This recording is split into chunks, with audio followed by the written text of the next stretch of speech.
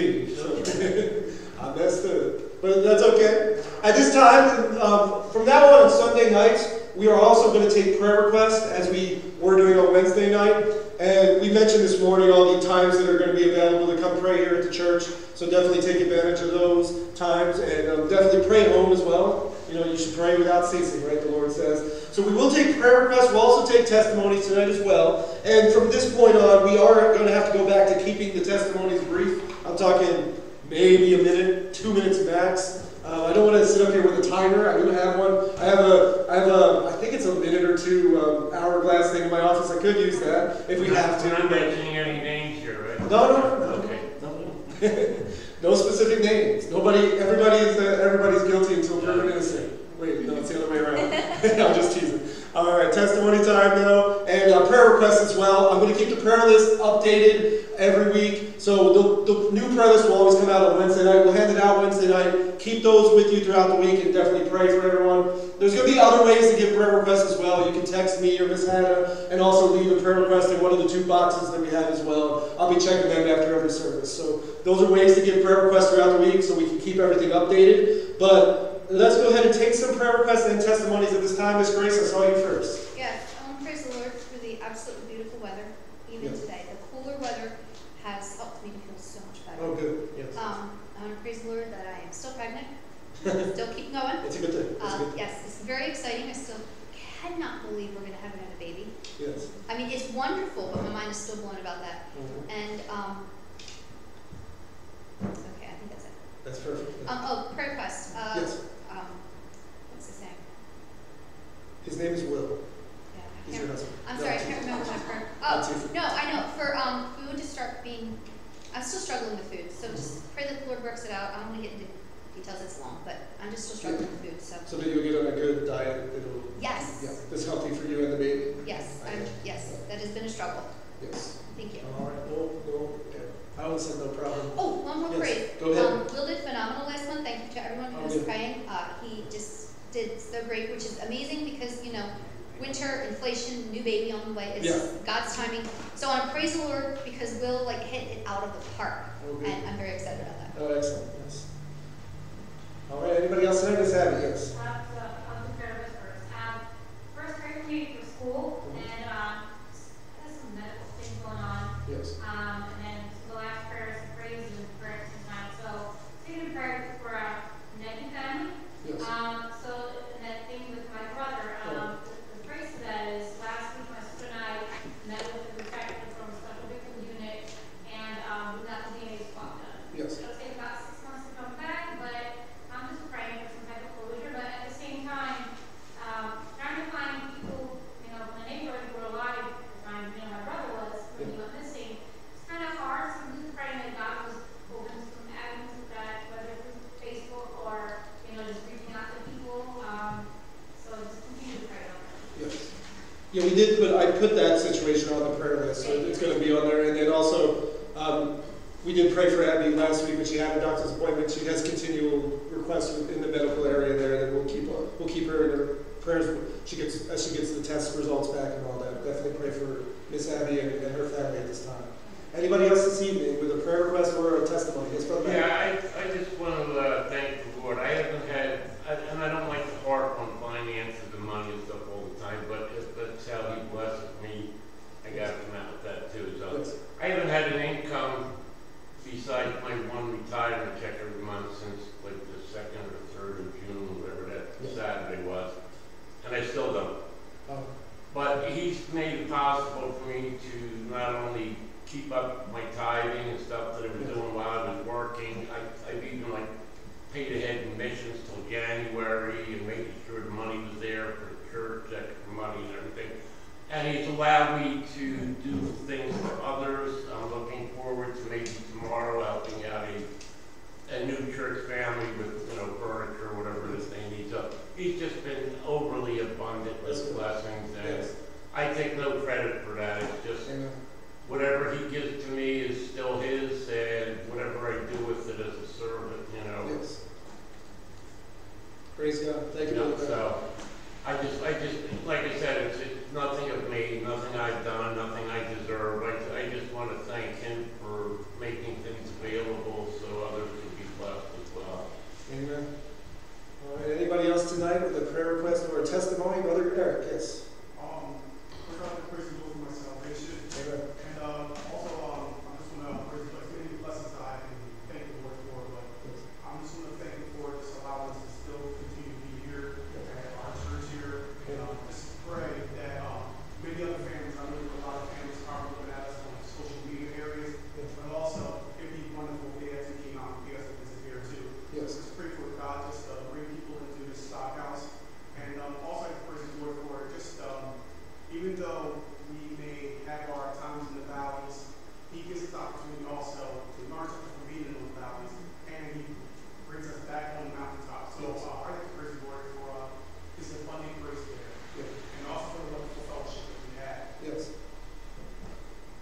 time tonight?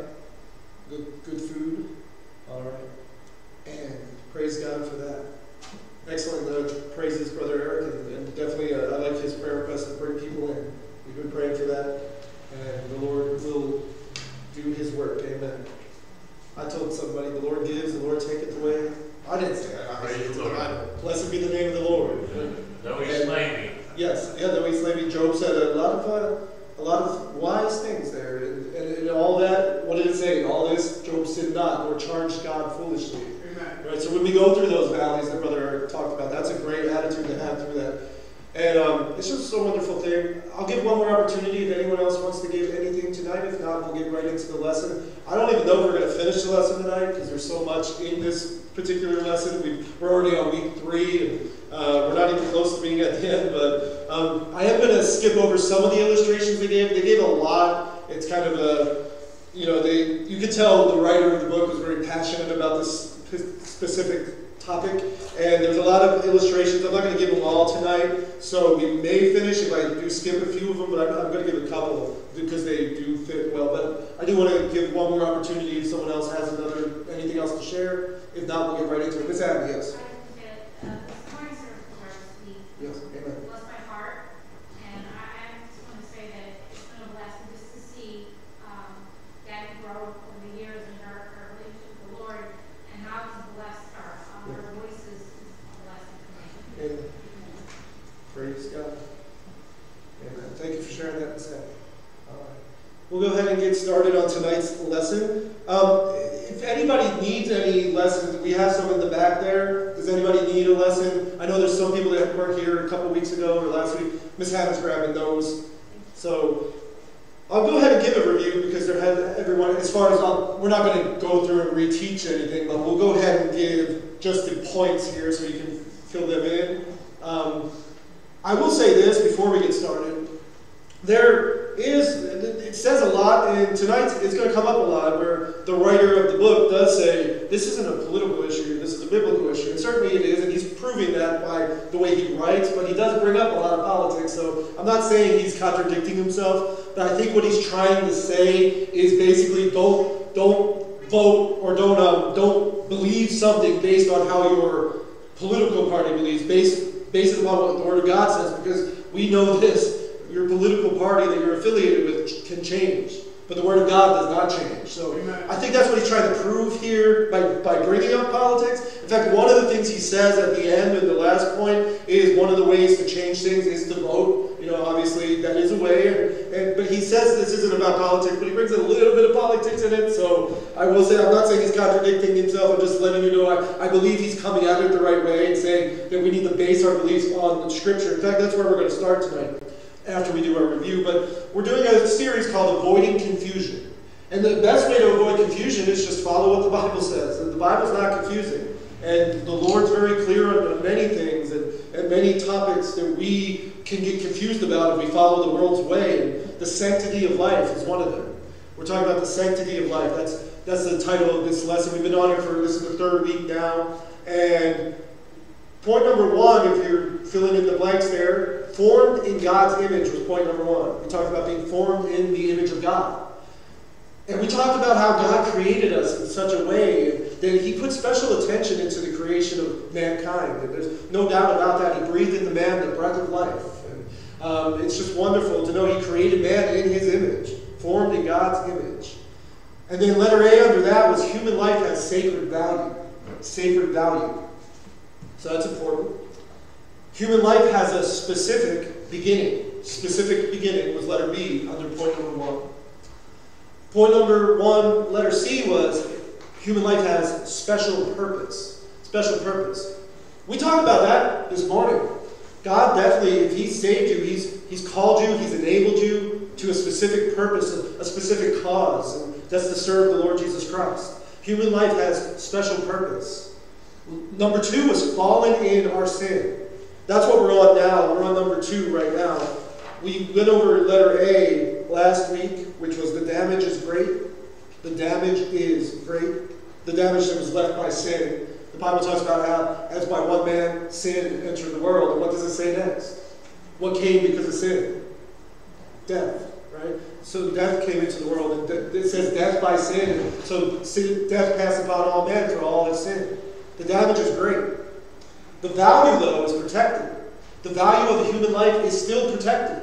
The sin that came into the world doesn't change the value of human life. God still places a great value on human life, even though we don't. And we ought to, obviously, but oftentimes we don't. And I'm not saying we as in individually here. I'm talking about just mankind in general. It's become trendy to not place value on human life, and it's a sad thing to see. But we're going to talk tonight. That's been going on a long, long time. A lot longer. This is not a new topic. This has been going on for a long time. But the value of human life is protected. We talk about how, in fact, this is where we're going to pick up tonight. We ended with this last week. We'll pick up here tonight. It says, number 6 of the 10 Commandments specifically prohibits murder. It specifically prohibits murder. Now, somebody asked me afterwards about, if you're in the army or, if you're out in war and you kill, obviously, God killed people. So, he had to, right? God's judgment upon sin. God's killed many people, and he will throughout the tribulation as well. And so it's not, when it says thou shalt not kill, it's obviously talking about murder. But thou shalt not kill is important. It's one of the 10 Commandments. It prohibits murder. Genesis chapter 9, verse 6 says this, whoso sheddeth man's blood, by man shall his blood be shed. For in the image of God made he man. Do you see how, because God made man in his own image, the importance and the sanctity that he puts on life, the sacredness that we talked about last week. We're made in his image. We ought not to go around just killing people for no reason. It happens way too much. Every year in Philly and other major cities throughout the country, and really in the world it's a problem too. But the murder rate keeps going up and up and up. It's a sad thing. There's many people shedding innocent blood. Many people shedding innocent blood. Noticing the verse above, Genesis 9:6, notice that even after the fall, God still, this is after Adam and Eve sinned, right? God still said that man was created in his image. God still put a special value on human life, even after the fall. So the fall of man and sin does not change the fact that God still views us as valuable and sacred. And it's a wonderful truth, it really is. Somewhat, we can talk about what we talked about this morning in a way. There's no one, God doesn't look at anyone and say, I can't save them, or I can't, Now, some people continue in their unbelief, and some people continue in that.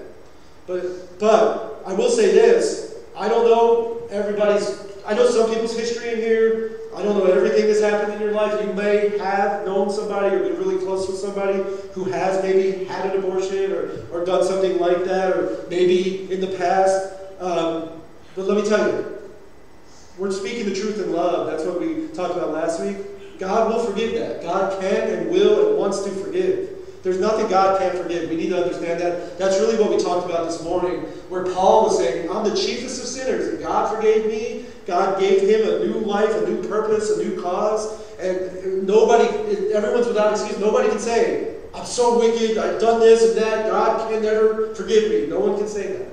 No one can say that. Whoso sheddeth man's blood, by man shall his blood be shed. For in the image of God made he man. And this is under letter B, the value is protected. Here's a sad thing. I'm going to read this about a certain article that was in a magazine called Salon Magazine. There was a lady they interviewed a lady named Mary Elizabeth. I don't know if I have this slide. I don't have this slide yet. So there's a lady named Mary Elizabeth Williams. Her name's Mary Elizabeth Williams. She wrote a jarring piece in Salon Magazine, and it was titled this. This is sad. So what if abortion ends life? And she's saying that sarcastically. So what if abortion ends life?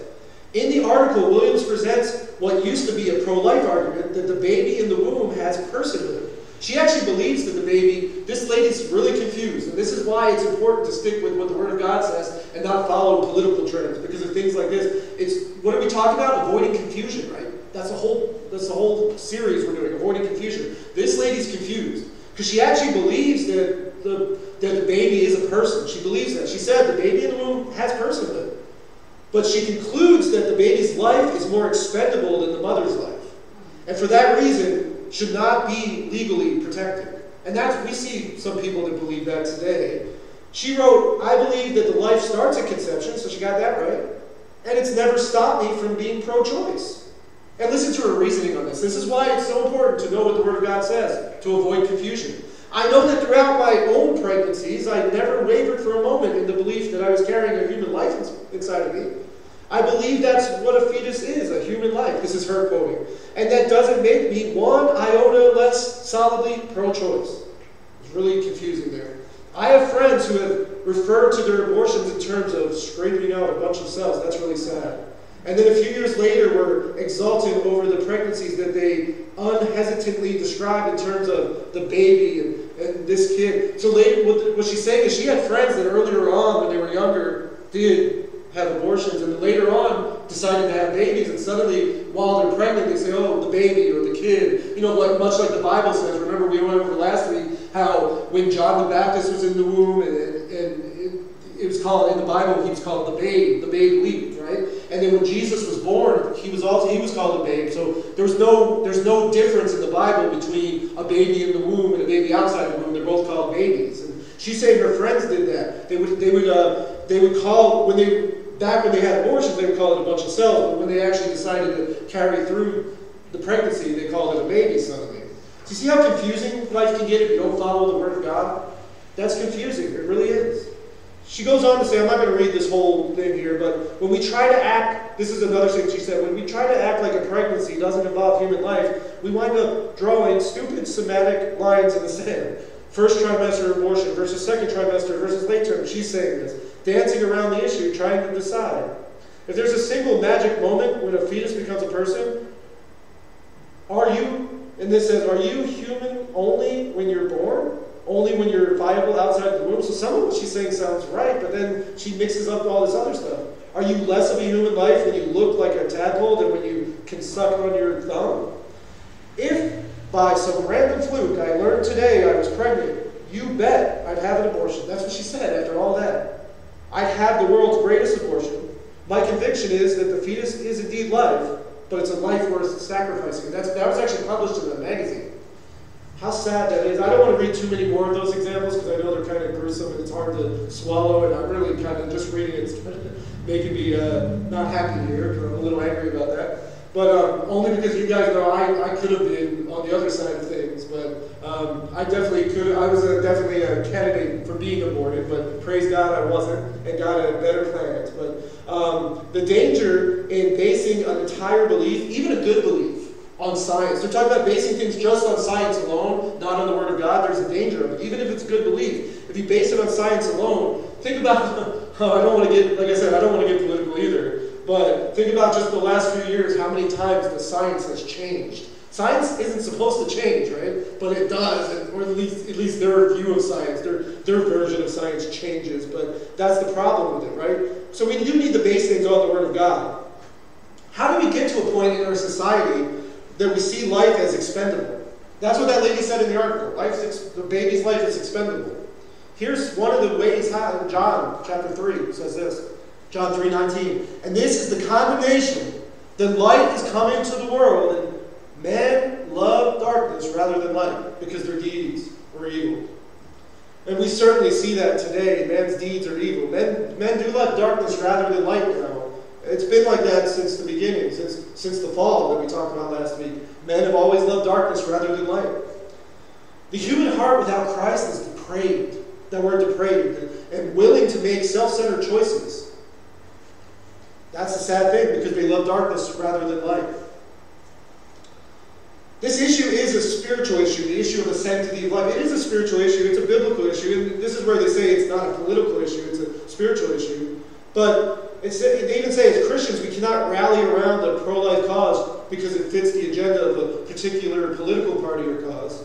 Neither should Christians embrace a pro-choice agenda because it is part of the political ideology that they support. Christians must stand for life regardless of which way the political or cultural wind turns and blows, they say. This is a biblical issue, and one we must hold with clarity because the Bible is clear on it. We studied Romans chapter 1 earlier in the series. We looked at Romans chapter 1. That was our main text way back a couple weeks ago. But here it is, Romans chapter 1:25. This is what This is what people are doing to this day. Who changed the truth of God into a lie. And worship and serve the creature more than the Creator, who is blessed forever. Amen. The Creator is the one who's blessed forever. But we now worship ourselves. This was in the lesson about humanism, if you remember that. Back, I think it was lesson 1 or 2. But that's what's happening right now. We changed the truth of God into a lie. When I say we, I just mean humans who don't know the Lord, really, or ones who are deceived and confused. The devaluing of life began after the fall. In fact, just one chapter, think about it, just one chapter after Adam and Eve sinned, what happened? We read about the first murder. We just read, thou shalt not kill, right? That's one of the 10 Commandments. The first murder happened just one chapter after the fall, after Genesis 3. In Genesis 4, it talks about it. And Cain talked with Abel, his brother. And it came to pass, when they were in the field, that Cain rose up against Abel, his brother, and slew him.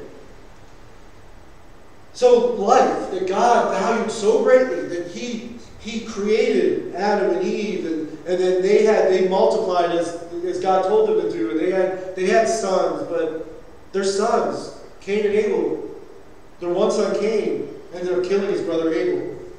He killed his brother Abel. So why is there confusion today in areas where God's given so much clarity? What do you think causes the confusion? Here's a statistic: 22% of pregnancies end in abortion. The United States of America aborts approximately 1.3 million babies every year.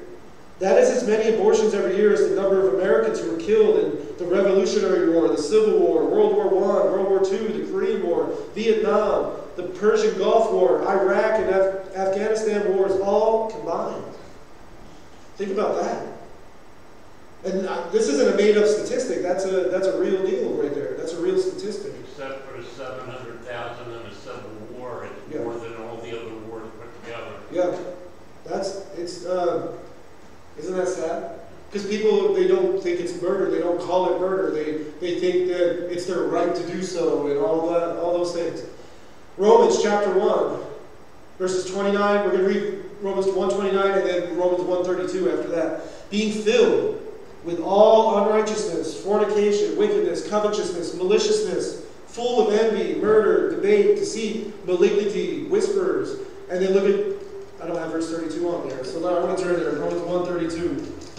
Once again, I'm going to have a meeting with the secretary this week about what he's doing here. Romans chapter 1, verse 32. I'm going to cut his pay. All right. Romans 1:32.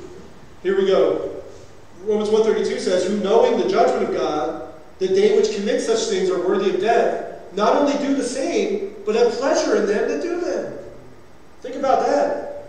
There's people that know about the judgment of God, and they commit the same things that the people that are being judged commit, and not only do the same, but have pleasure in them that do them. But I will say this, and the Bible says this, that there's only a pleasure in sin for a season. It's not lasting. It's not at all lasting. So I'm going to skip the next couple of illustrations. I might give one. This one right here. This is about Governor. I don't think he's the governor anymore in New York, but he was when I was living up in New York for a little bit. Governor Cuomo. In 2019, in January, he said this. He directed one of the spires of the World Trade Center to be lit up in pink in celebration of the Reproductive Health Act, a bill that expanded abortion rights and decriminalized the practice. Supporters were chanting, free abortion on demand, we can do it, yes we can. This kind of rally around death is reminiscent of the heathen acts of worship in the Old Testament as the Canaanites offered their children on the altars of the god Molech. Change the name of the god to convenience and the similarity becomes equivalence. That was a quote here from the book. But like I said, many more examples here. We're not going to get into all of them tonight, or we'll never finish. We'll probably be on this lesson for another 6 weeks, but there's so much here. But one of the important takeaways regarding the fall of humanity is that just because something is common, this is important to understand. Even as Christians, we need to understand this. Just because something is common or something's accepted by the world, does it make it right necessarily? No. Just because something is common and it happens 1 million times a year, doesn't make it right.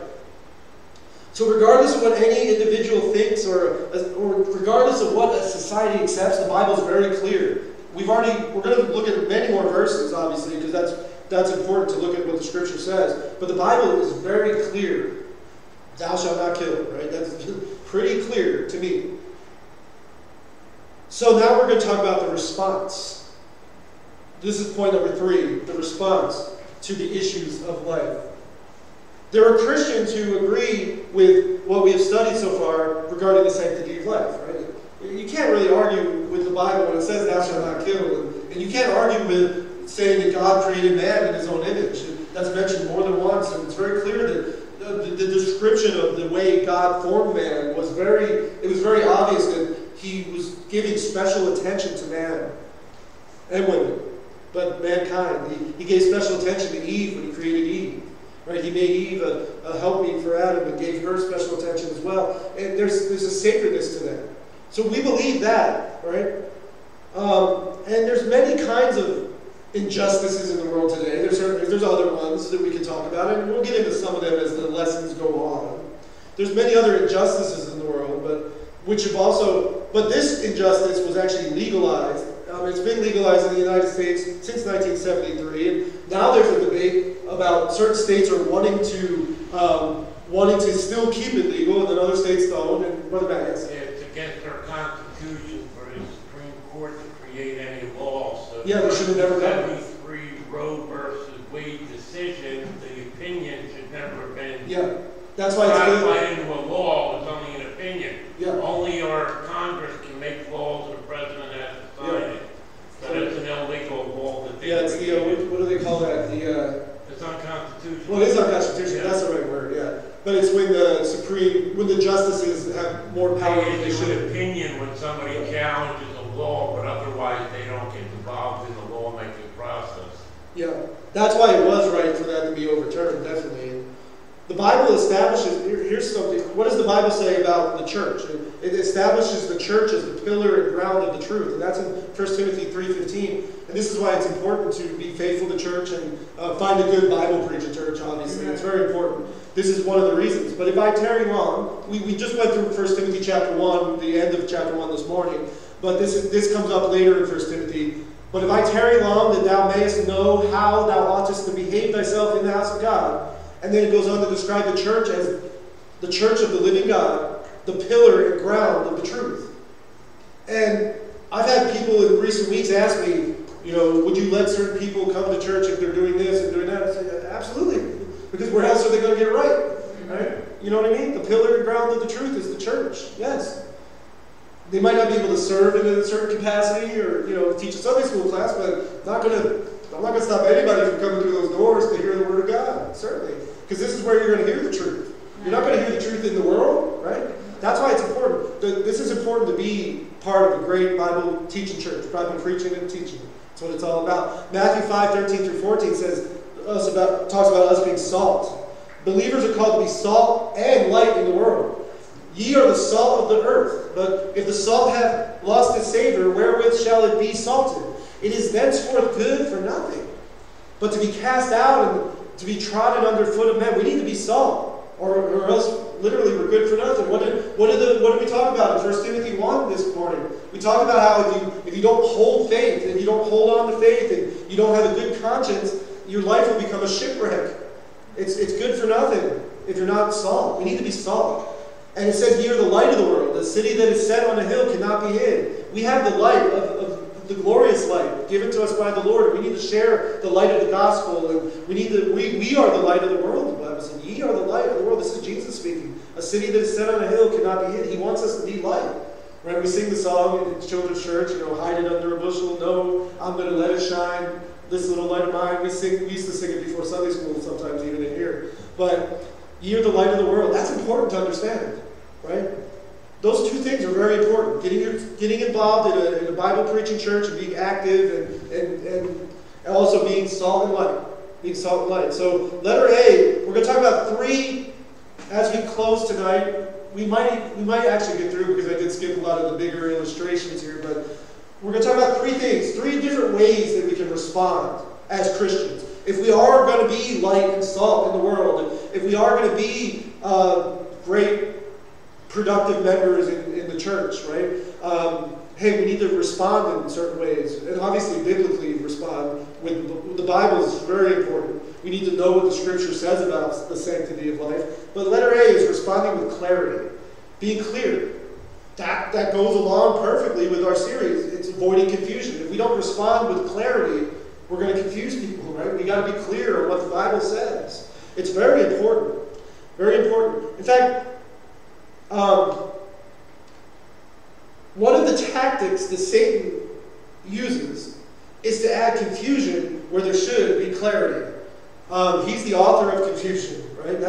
Satan certainly is. He used this ploy when he appeared to Eve in the garden and questioned what God had really said. Remember, he said, did God really say that, right? Did God, it says, thou shalt not surely die, right? He tried to question what God said and cause Eve to be confused. Even though Eve knew exactly what God had said, Satan brought confusion to her mind. People still play with semantics today, and different wordings of semantics. People play with different wordings of things. The world, and Satan's the author of this, but the world always tries to confuse us. And, we're going to go back to quoting that article from earlier, that Salon article. The author, Mary Elizabeth Williams, she said this. She noted that in the midst of this unique moment, she talked about Planned Parenthood. Planned Parenthood has taken the bold step of reforming the vernacular, moving away from the easy and easily divisive words life and choice. Instead, as a new promotional film acknowledges, it's not a black and white issue. So they tried to move away from using pro-life or pro-choice and make it more confusing, more of a gray area. And certainly we see that people are confused today about this issue. Sometimes abortion advocates frame their arguments to suggest that the actual state of the unborn child is a gray area. But as we saw earlier, we saw this last week and a little bit tonight already, it's very clear that Scripture places personhood on the baby, calls babies people, and calls them babes and not just clumps of cells, as the world likes to say. It's sick and sad. Personhood of the unborn is absolutely clear in Scripture. Some suggest that knowing exactly when life begins in the womb is a gray area. We know it begins at conception. But there's three other areas that people try to say, life begins at this point. One of them is called viability. And that's the point at which the baby is potentially able to live outside the mother's womb. But then the book goes on to give arguments against that. But what about those who have been seriously injured and require machines to keep them alive while their bodies heal? And then there's something called cognizance, the point at which the baby is aware of its surroundings. But what about those in a coma or in a physical state in which they are not cognizant? And then the heartbeat. Some people believe that the baby has life at a heartbeat. The moment of heartbeat is seen as the start of life by some. But what about those who have a pacemaker or whose heart will not beat without intervention? So according to the Bible, the clearest demarcation of life's beginning is conception. If we were to respond to this issue with clarity, we should stand for life at conception. In fact, this is a point in which Scripture and scientific evidence and human conscience and the abortion industry itself all agree on. They do, but they pretend that they don't. Scripture agrees on this. What says, we have already looked at many verses that recognize life in the womb. We're going to look at Psalm 51. I don't have it on the screen. I'm going to read it though. Psalm 51:5. What does it say? This is important. Behold, I was shapen in iniquity, and in sin did my mother conceive me. I can say that too. We all can say that, right? Because we're all sinners. We've all been conceived in sin, but we were conceived, and we were shapen in iniquity. But praise God. Psalm 51 goes on to talk about being cleansed, right? Cleanse me, O Lord. Oh, it's a wonderful psalm. I love Psalm 51. Behold, I was shapen in iniquity, and in sin did my mother conceive me. But the Lord cleanses us from all unrighteousness. Scientific evidence even agrees. We're going to show some things on the screen. I hope everyone in the back can read it. If not, I'm going to read it. But we're going to go through just a few things. I think there's eight things listed here, just going through certain weeks and months and what happens to the baby during this specific time. You can certainly see looking at all this, there's evidence that the baby in the womb is a human being. And I hope that nobody disagrees with that in here, but we'll talk afterwards if that's the case. But on the very day of conception, all 46 chromosomes are present. So say somebody conceives a baby on January 1st, and it's going to go through some dates here. On the very day of conception, all 46 chromosomes are present. So a human life has already begun. This is a unique human being with a unique genetic makeup who can never be reproduced or replaced. It's at the day of conception. Then we come to January 22nd, so about 3 weeks later. Only about 3 weeks after conception, the child's heart begins to beat, pumping her or his own blood. So that's 3 weeks later. Then we come to about 5 weeks, so 2 weeks after that. In the 5th week, which is around the time many mothers confirm that they are pregnant, the child's eyes, legs, and hands begin to develop. Then we come to February 14th, which is about 7 weeks. The baby starts kicking, and the child's brain waves, which have already been active for some time, are now detectable. So that's about 7 weeks in. Then we see on the 7th week here, on the 7th week from conception, the baby starts kicking and screaming. I almost said kicking and screaming. That's what babies do after they're born. Kicking and swimming. Just under 2 months into the pregnancy, every organ in the child's body is in place. The bones are taking shape. Fingerprints have already began to form at that point.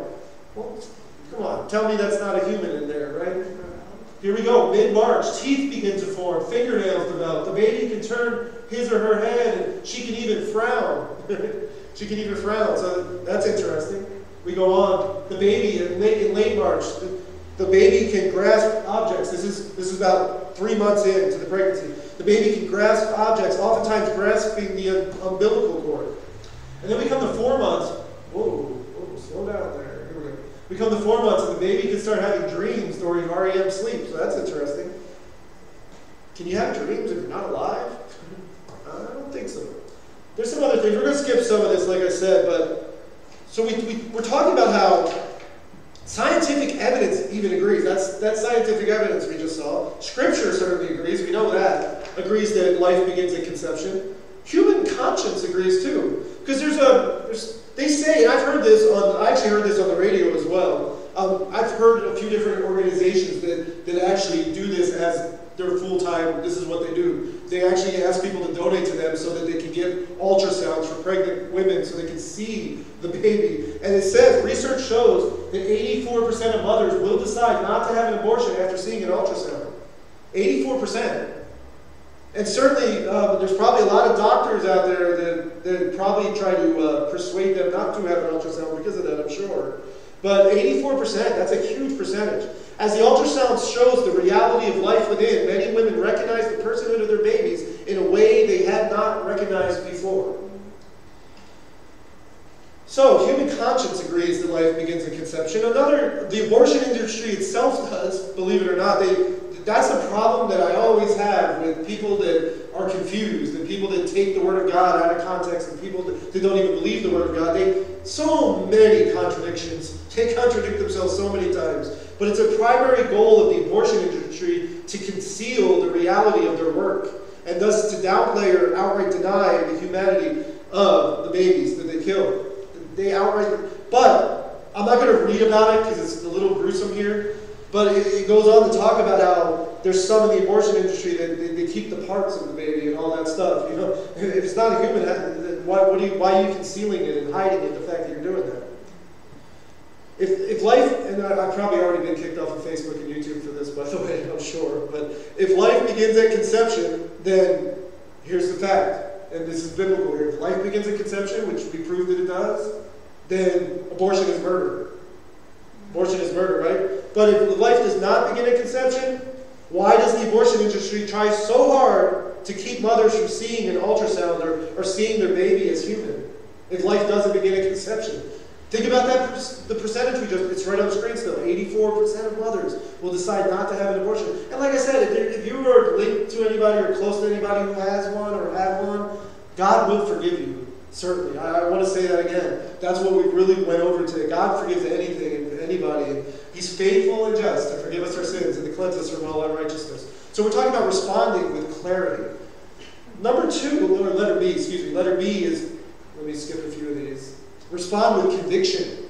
That's important. We need to respond with conviction. We can't just say, I think the Bible says this, and I think that I'm not sure, though. We need to know what the Bible says. That's the whole point of avoiding confusion. We need to have conviction. Not conviction, like I said, like the book said too, based on our political party or conviction based. No, conviction based on what the Word of God says. We need to know. It's important to know what the Word of God says about issues like this. It certainly is.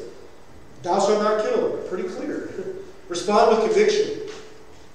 God is not indecisive. God's not indecisive. There's times where He changed His mind, right? And He showed mercy. And there's times, with Abraham and Lot, that whole, when God went to, Abraham went to God, and said, will you spare Sodom for 50 righteous? And it's not, God said, yeah, I'll spare it for 10 righteous. And then they couldn't even find 10 righteous. But God would have changed His mind if they could. And God has repented it uses the word repent. He's turned and changed His mind about certain judgment in the Old Testament. We see that there's certain times where he had mercy and changed His mind. But He's not indecisive. That doesn't make it, God is not indecisive when it comes to things like this. Proverbs 6:16 and 17 says, these 6 things doth the Lord hate. And these things don't change. Things that are an abomination to the Lord, God doesn't just one day say, oh yeah, you know what? I know in the Bible it says it's an abomination, but now we're in the year 2022, so it's no longer an abomination to me. So God doesn't change His mind, right? I am the Lord, I change not, the Bible says, right? A proud look. These are some of the things here. We're not going to quote the whole section, but the one we're going to look at here, especially that last one right there on the screen. A proud look, a lying tongue, and hands that shed innocent blood. It's an abomination to the Lord, but the Lord will forgive you. So remember that. He has mercy on us. We need to speak the truth in love, but also with conviction and clarity as well. Important. Conviction and clarity. Because God is not indecisive. God does not change. And we shouldn't change either based upon the world and what direction the wind is blowing. There are Christians out there that live that way. They'll believe whatever the world tells them to believe, and they won't look at the Scripture and see what the Scripture says. That's why we mentioned the verse earlier about the church being a pillar of truth. And the place, that's where you're going to come to learn the truth if you go to a good church. So there's so many more things we could say here, but I'll just quote what the book says on this one. Abortion is the exact opposite of the gospel. The gospel is that Jesus said, I will lay down my life for you. That's what the gospel says. Jesus said, I will lay down my life for you. Abortion involves a mother saying to her unborn child,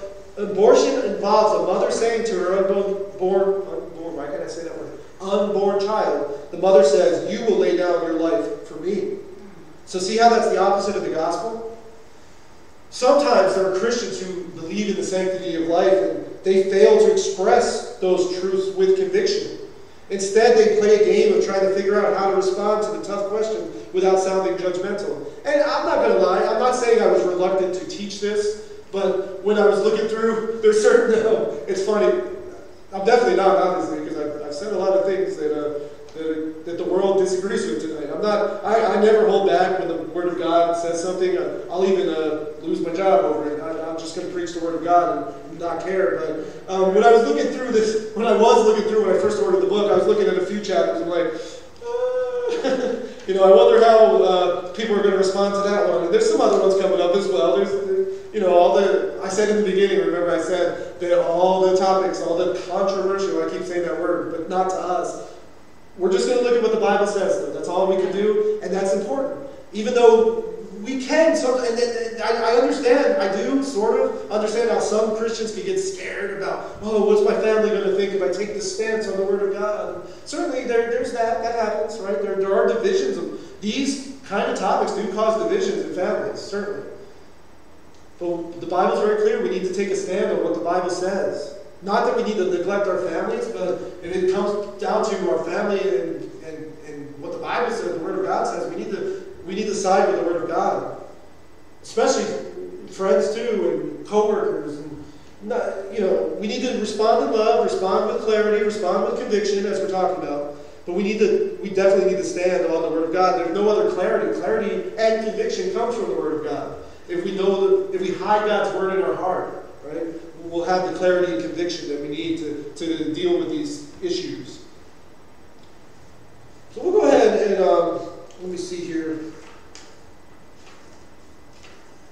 The last one, we'll get the last point. We're going to skip a lot of the verses on the screen, Dad, but letter C, we'll read through the verses really quick, and then we'll just give letter C. Here's one. This is important. And this is what clarity is all about, a conviction. Therefore, to him that knoweth to do good, and doeth it not, to him it is sin. Right? If you know that the Bible says, thou shalt not kill, right? And you know that the Bible talks about that, and you don't speak up, and you take a stance opposite of what the Word of God says, and you know to do good and do it not, to you it is sin. Genesis 4:10 says, and he said, what hast thou done? The voice of thy brother's blood crieth unto me from the ground. That's God speaking to Cain there. What hast thou done? The voice of thy brother's blood crieth unto me from the ground. Proverbs 31:8, open thy mouth for the dumb and the cause of all such as are appointed to destruction. Psalm 94:16, who will rise up for me against the evildoers? Right? We need to have conviction. Who will rise up for me against the evildoers? Or who will stand up for me against the workers of iniquity? If we know the Word of God and we believe the Word of God is true, every word in the Bible is true, we need to stand up against evildoers and the workers of iniquity. Not let them sway us away from them. But, and I say but really and, respond with compassion. We need to have compassion. Certainly. Very important. I'm going to end with this. The book actually gives a few different ways to respond with compassion. I'm not going to give them all, because that's where they kind of do get into a little political talk. It says you can vote. Voting certainly is a way that we can change things, obviously. There's not wrong to do so, obviously. We need to vote on candidates who line up with biblical standards. I'm not getting up and being political. I've often said I would never get up and tell people who to vote for, but I will say this, pick the man or woman that lines up with what the Bible says. Simple. But there's some other things we will focus on just as we close. In fact, just two things. We can pray. We can pray. That's one way we can respond with compassion. We can pray. Think about that. That's really the answer for many things. Everything. We need to pray about everything. And everything give thanks, for this is the will of God. And the same passage says, pray without ceasing. We need to pray for the mothers who are struggling with those choices. Think about that. There's many, even some Christians that make. My biological mother was raised in a church, and she was saved, and she made I'm using that term, made a mistake, but you know where I stand on that. It wasn't a mistake at all in God's book, but she made what the world would call a mistake, and she had a choice. She made the right choice, but even some Christians are faced with that choice.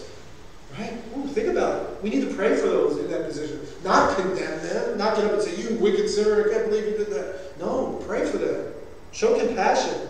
Pray for churches and Christian counselors who interact with mothers that are making those choices. There are some churches that are equipped with that kind of ministry, where some of the larger churches, where there's counselors there that have to counsel young ladies who have a choice to make, and they have to speak the love with clarity and with conviction and with compassion. It's important. We need to pray for those, not just the counselors, but also the ladies being counseled about that. Pray for the lawmakers to understand what is at stake as they consider legislation that protects innocent lives. So we can pray.